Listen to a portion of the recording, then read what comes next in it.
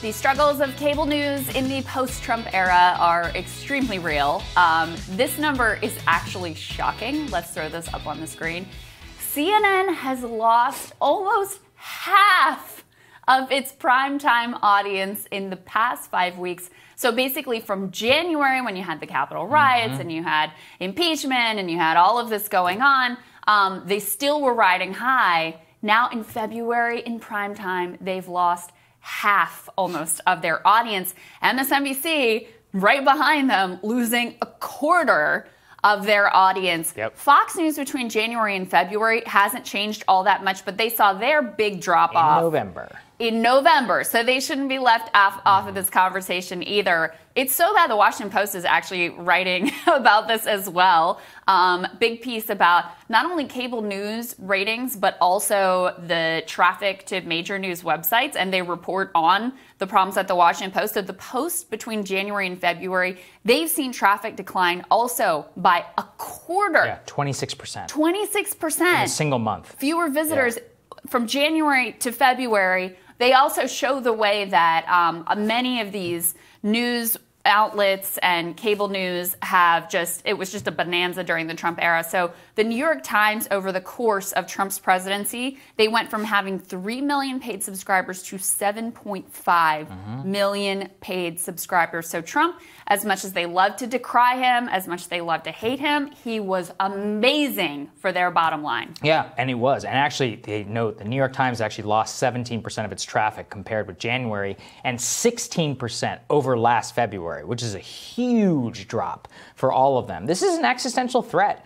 to a lot of their business models. And when you see them clamoring and trying to make, something else into a national crisis or into ratings, you should wonder why. Whenever they try to latch on to Marjorie Taylor Greene and then spin this up into a whole thing, what are they doing? You think they care about Marjorie Taylor Greene? No, they don't care about Marjorie Taylor Greene. They care about ratings. And they're trying so desperately. Brian Stelter was like, Tucker Carlson is the new Trump or whatever. I'm like, dude, you want him to be the new Trump because Trump was the greatest thing that ever happened to you. And it's the same thing. They're dying for anyone to be a new Trump. I saw Oliver Darcy, the CNN media reporter, literally being declaring war on Fox, watching their programming. Fox is reporting on CNN's programming.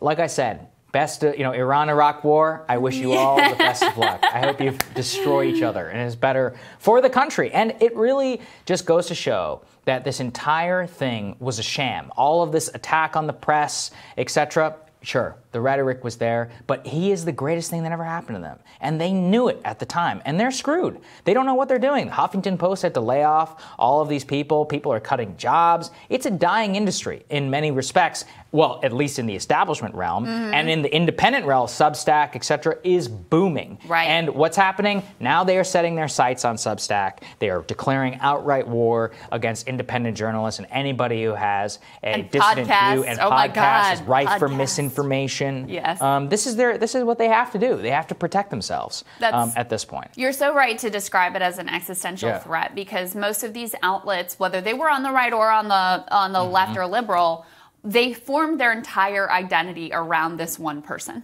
So, and people, their viewers or listeners or readers, they formed their identity around resistance to this one person. And you had within the Biden campaign pledge, basically, you're not going to have to care about politics anymore. You can go back to whatever you were doing, blissfully unaware of whatever's going on in D.C. that actually is having tremendous consequences on your neighborhood and your lives. But that was the promise, is basically you're not going to have to get the news alerts anymore. You're not going to have to tune into Rachel Maddow every night at 9 p.m. You're not going to have to do these things. And that's the other piece, is that they built this conception that just by watching their terrible programs, you were somehow resisting. Yeah, you were fighting back. You were part of the solution because you were watching their terrible, trashy, predictable, partisan hackery, and that this was a way of being an activist. And now there are plenty of critiques of Joe Biden. There are plenty of, the idea that he's boring is only based on this sort of ephemeral, shallow personality politics. There's plenty in the world that's interesting that's happening right now. We don't have any trouble finding it. But they have no real critique or no real focus on policy, and they haven't trained their audience to have that either. So, yeah, they're kind of SOL. It really is. So sad. Tomorrow on Rising. Host of the Bad Faith Podcast, Brianna Joy Gray joins us. And the New York Times' Jane Coaston. She's going to give us her take on the GOP's minimum wage and labor. Remember to hit the subscribe button. You don't miss any of our videos. Don't forget to like and share as well. And we will see you all tomorrow. Have a good one, guys.